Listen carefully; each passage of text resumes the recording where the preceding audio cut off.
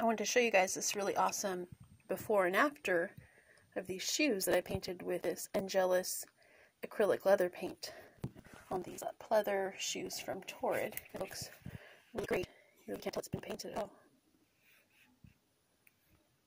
And it was really easy. I got these for my wedding shoes, and because I couldn't find pink shoes like I wanted, the heel height that I wanted, so I bought them in nude. The little DIY. This was my first time using this paint, and it worked out really well. I used petal pink in a 1 ounce bottle. Easily did 3 coats on the one shoe, and it seems like there's plenty left for the second shoe. So yeah, it was about $7 on Amazon. So not too bad. Some customized shoes. They have all different colors, even sparkles. I considered doing that, but I decided I would start with just the pink. And yeah, look how great that looks. It was really easy. I didn't even prep it at all since it was already like this matte finish.